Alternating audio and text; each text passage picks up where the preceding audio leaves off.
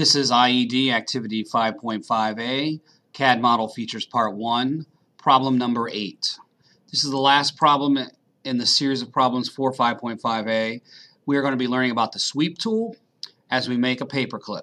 So let's go ahead and get started. Whoops.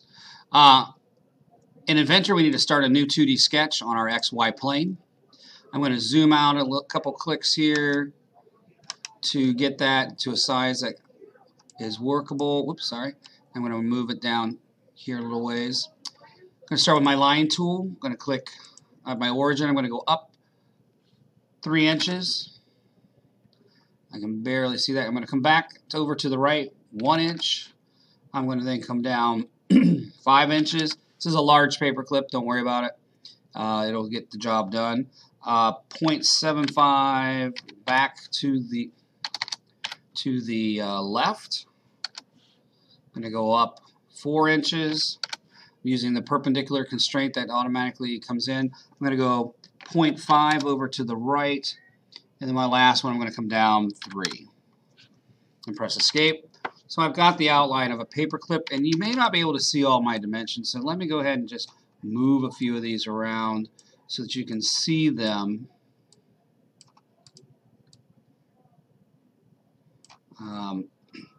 Might make it a little easier for you to understand what we have here.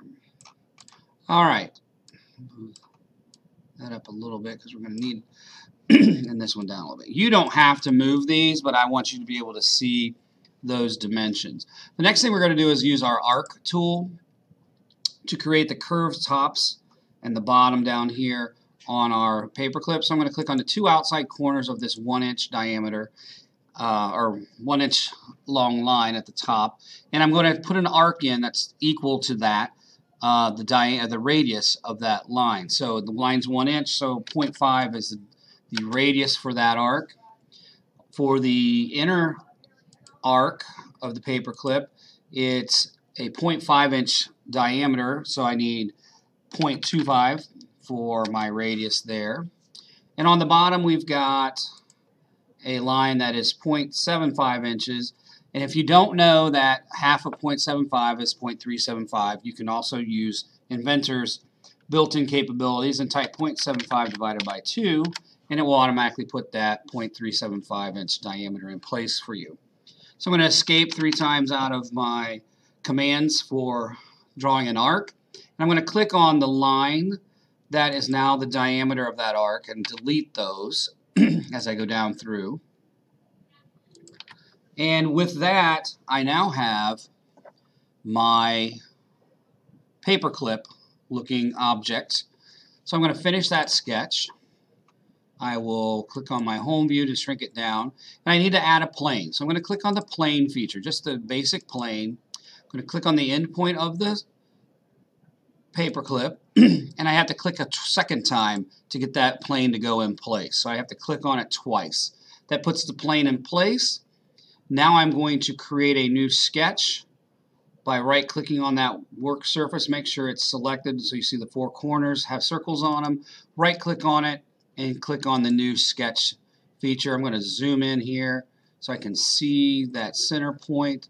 I'm going to put a circle here that we're going to use to sweep. I'm going to make mine 0.1. There are no actual diameters that are correct. That's all I need. I'm going to finish that sketch because I'm kind of like an extrude. A sweep is like an extrude that follows a line. So I'm going to use my sweep tool. It's going to automatically, for me, select that circle, but if it didn't for you, go ahead and click on that circle, and then it's asking for the path. So for profile, it's the circle. Path is going to be the path it's going to follow. It's going to follow the paperclip line. So if I click on any one of these lines, you'll see they're all highlighted white. It selects those, and when I'm done, once I've clicked on that line, you can see what it's going to look like when it puts that sweep in. I'll click OK to that and click my home view, and my paperclip is done.